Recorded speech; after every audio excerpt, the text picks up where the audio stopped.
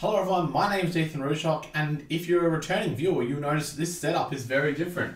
Got a new backdrop here, I've changed the office around, but it is tax time, and I wanted to touch base on 3 of the most common mistakes that I'm seeing people make when they're either lodging their own tax return or when they're coming to me and having a lack of understanding about how tax works. So let's jump right into that today.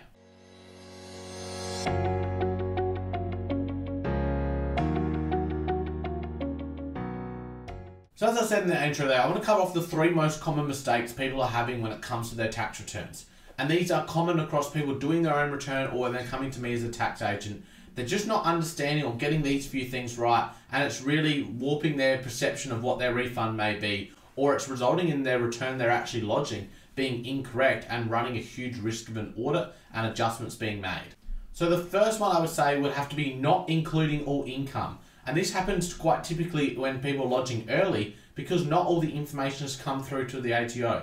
So at the time of recording this, we've now gone past the 14th of July deadline when employers should have these details of their employees' earnings finalised with the ATO. But there are other things you may be waiting on, such as interest income, or whether you haven't included a rental property that has income attached to it, or maybe it's dividends, or maybe it's some capital gains events. You need to include income from all sources, and you can't just rely on that ATO pre-fill. So what's the risk if you don't include income? Well, you're at a high risk that the ATO doesn't audit, especially if this data gets fed into them at a later date. And this could be 3, 6, 12 months down the track that they go, we've received information that you earned this income, for instance, interest income, you didn't include it in your tax return, and unless you can prove otherwise, we will be amending your return to these updated figures.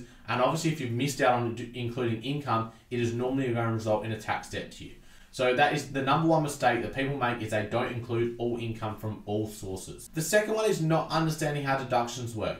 So this is impacting people when they come to an accountant because they have an unrealistic expectation of what they're going to be able to claim, or if they're lodging themselves and they put these things through and then they get an audit and then it all falls apart because they've claimed things they shouldn't. So things like car, not understanding how to claim car expenses. So if you want a more in-depth video, I've done that, go watch that video. But people coming to me and going, oh yeah, I want to claim for wear and tear on my car, and not having any idea how to calculate it.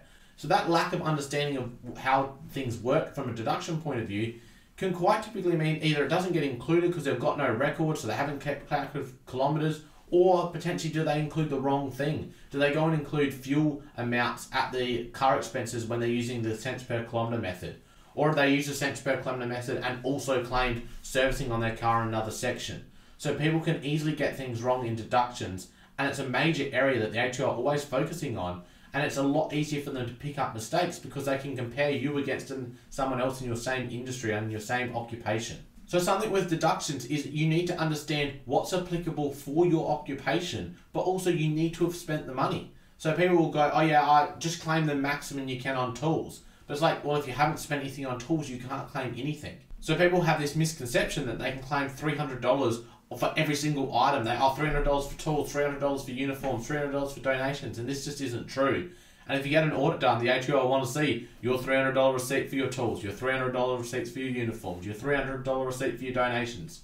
So having that understanding that, okay, yes, I do need a receipt, what to keep through the year, is definitely a lot simpler way of making sure that you get your deductions right. And then the third area, another key thing, is people just don't understand how tax works. So a common one is people will come to me and go, oh, how come I'm not getting more back? And it's like, you're getting all the tax back you paid, you're under the tax-free threshold. It doesn't matter how much you've got to claim, you can only get the tax you paid back. So that lack of understanding of the basics of how a tax return works definitely impacts, and therefore people get things wrong. And it might not necessarily mean that they lodge wrong, but they're telling the wrong information to a friend, or they're complaining about an accountant that hasn't got them enough back when there was no physical way for them to get more back. So another key area people get really confused is Medicare levy and Medicare levy surcharge, getting the two confused, not really understanding how they work, why nearly everyone pays the Medicare levy, how to avoid the Medicare levy surcharge, what you could have done, why it may be too late to do anything about by the time you lodge your return. Just some of those basic different things that we have in tax returns that it's a good idea to have a good understanding of. You don't need to know it to the finest details, but to have that basic understanding that when you lodge your return, you understand what the different taxes you're potentially paying that make up that final amount will make it much clearer when you go and lodge your return. And another key one is tax brackets. There's so many misinformation around this. I'm going to do a more in-depth video talking about tax brackets in the future. So make sure you have hit that subscribe button and hit the bell button so that you stay notified when I do drop new videos.